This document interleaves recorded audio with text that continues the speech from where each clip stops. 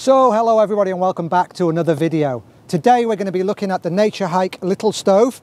It is a first look video, not a review, because I've not had it long enough to formulate an opinion on it. But stay tuned and I'll tell you everything you need to know.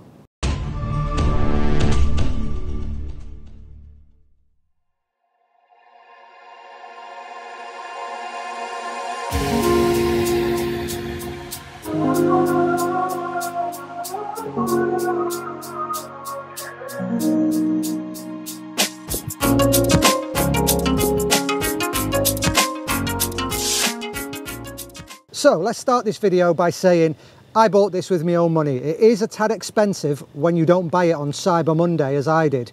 I paid around 80 quid for this, but I'll show you exactly why I paid that much money for a little stove.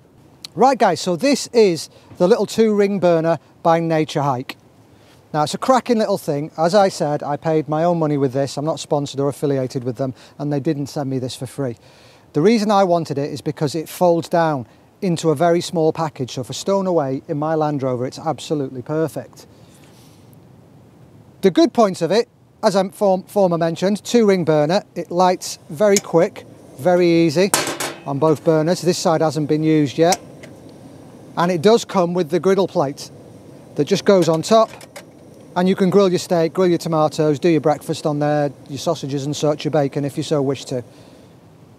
Now its little best feature, if you ask me, is this. I'm going to try and do this without burning my hands because I've just lit it. They just flip over simply like that. That goes on top. That one goes in there like that, and it simply folds over to shut. And that's its transportation mode. Very small, very simple. Obviously you uncouple your gas, which just screws in. It's got one of these connectors on it. And then to deploy it, very quick, very easy. Done there. It's a bit warm, that.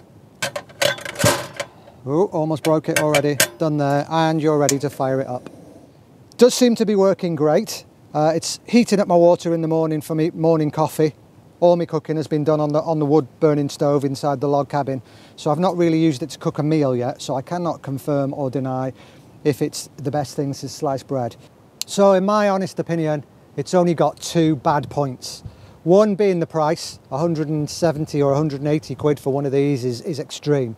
But the other thing is these hinges they've used just here and here, very, very flimsy. You have to be very careful with that.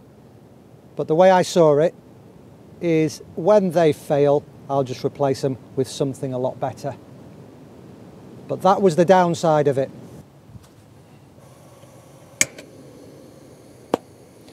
So guys, kettle's on. That signifies the end of this video.